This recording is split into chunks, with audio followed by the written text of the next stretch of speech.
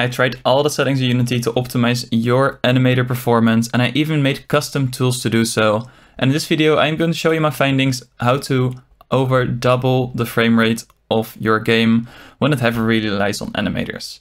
So right here, we got the worst case scenario for your project. You have almost 2000 animators running, and they all run at the same time, and performance is atrocious. I'm running on a 3060 and it should not be 33, 34 FPS. So let's get started to optimizing this. Also note, I am not running my custom tool AnimatorLOD, so that's just the latest step we're going to use. But first we're going to optimize this in Unity for free very easily. So right now in the scene we got over 2000 animators, and these are set up with two different models, a regular model and a low poly model, since, well, games have different models, so I wanted to test that. First of all, we are going to go to the import settings, and some models, especially if you get them from online, have some blend shapes. If you don't use them, just disable them and apply. For me, these models don't have blend shapes enabled at all, so for me this won't be a performance improvement, but it might help you. We're not going to touch any other settings here. Mesh compression could help a little bit, but personally I haven't found it to help at all in any project. Next, here are the important settings, the rig settings. And these are pretty much the default settings. I think sometimes it does enable the strip bones, but this model is optimized to strip them by default as well, so that doesn't matter that much. The animation type is very important for performance because the default is humanoid, and this means that there's a very certain structure of bones and they have a lot of excess calculations. So for now we are going to put them at generic. Generic is a lot faster and has less restrictions, and you can still use the avatars in Unity to put different animations on different models if they have the same bone structure. If they have a different bone structure, humanoid is still required, so if you have some very important characters that could work. But for now, generic is very fast. Legacy would be even faster, but then you lose access to the animator and some advanced features. And as said at the start, we don't want to lose any features right now. So let's just give this a go and let's see if this already helps the performance. As you can see, that is a decent performance bump. It is now at 44 FPS from 36, 37, so that's between a 10 and a 20% performance boost from just changing the setting. That's quite nice. Let's go one step further. Of course, use the strip bone settings that should be enabled by default, and we're going to optimize game objects. What optimize game objects does, it optimizes the hierarchy right here. So right here you see we have a model, and it has all the bones exposed in the hierarchy.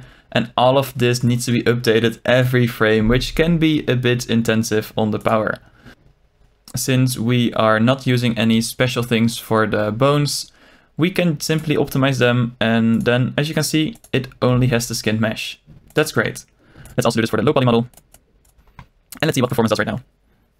As you can see, we are already at 50 FPS. That is a huge performance boost from just changing a few settings. And if you don't have a very complex animator setup, this shouldn't impact quality at all. That's really nice. So now we're going to go for the next step, and that is in the actual objects themselves. So I made prefabs, which is going to be edited in the scene right here. So I can just edit them here and it should apply everywhere. First of all, for the animator, sometimes it says it culls and still updates the transforms. And you can also mean that if it's off screen, it culls completely. For most characters, I suggest to just cull them completely. If it's a very important character where every movement counts, you can just cull the transforms. But for now, let's just cull everything completely, since, well, if it's off screen, why would you even render them? And this one is already set up to cull completely, so that's very nice. The AnimatorLOD stuff right here is something we're going to cover in a bit. But first, let's just see if this already helps performance if we just make sure they kill if they're slightly behind the camera. Because I know some models are.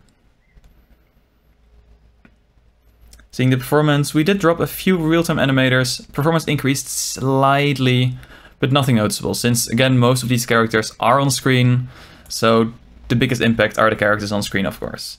So now let's dive a little bit deeper. We're going to the skin mesh renderer. Right here you can change the quality manually, so if you have a character or an LOD which isn't important, you can put this on one bone, which is slightly faster. On modern GPUs it doesn't matter that much, but hey, every bit of performance is welcome. So for me, we're going to just leave this at the default, since we're going to optimize it later.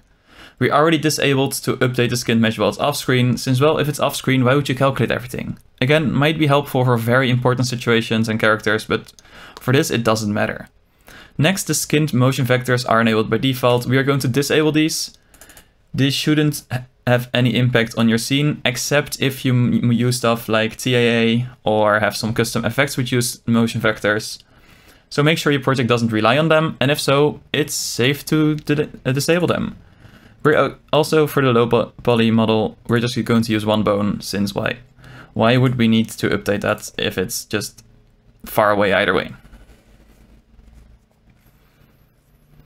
And with these improvements, well, you don't see that much since most characters are on screen and the motion vectors aren't that intensive and shouldn't be calculated if it doesn't use them.